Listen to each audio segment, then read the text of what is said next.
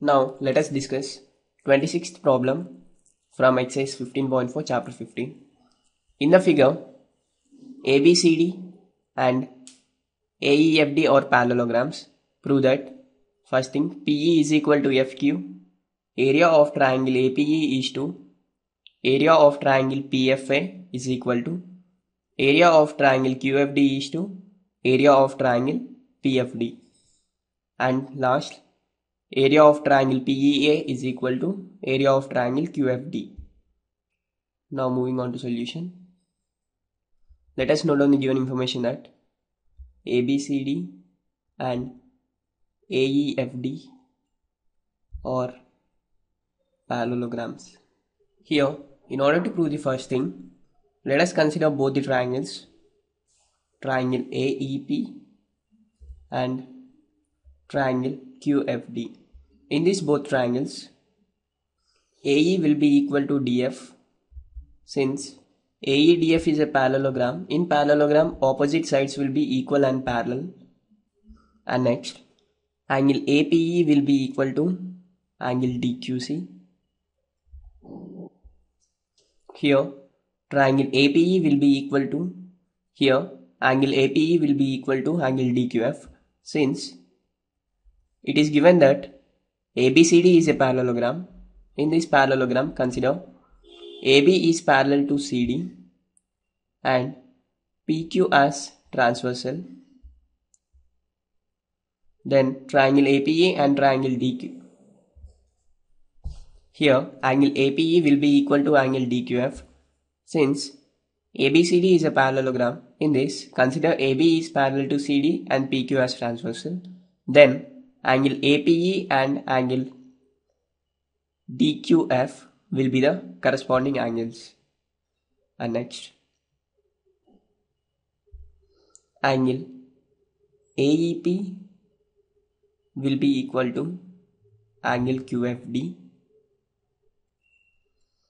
Since it is given that AEFD is a parallelogram, in this consider AE is parallel to DF and EF as transversal.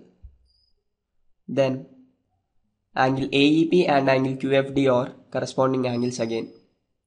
Therefore, in these both triangles, two angles and a corresponding side are equal.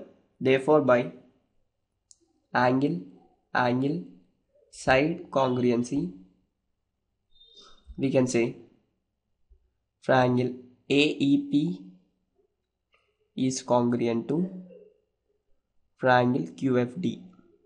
This can also be written as triangle PEA is congruent to triangle QFD. We know that when two triangles are congruent, then their corresponding sides will be equal and corresponding angles will be equal, and also area of both the triangles will be equal. Therefore, here we can write area of triangle PEA will be equal to area of triangle QFD. This is for the third proof. From this, we can also say that PE will be equal to the corresponding side FQ. This is our first proof. Consider the third proof which has proved above, that is area of triangle PEA is equal to area of triangle QFD. This can also be written as area of triangle APE is equal to area of triangle QFD. Let this be as equation number 1. Now join PD. Consider triangles triangle PFA and triangle PFD. These two triangles lie between common parallels, that is EF. If these two lie between common parallels EF and AD, but as PF is part of EF, we can say that they lie between parallel lines PF is parallel to AD and common base for them is PF. We know that two triangles lying between two parallel lines and with the common base will have equal areas. Therefore here we can say area of triangle PFA will be equal to area of triangle PFD. Let this be as equation number 2. Divide equation 1 by equation 2. Then we get area of triangle APE divided by area of triangle PFA is equal to area of triangle QFD divided by area of triangle PFD. Let this be written in the form of ratio.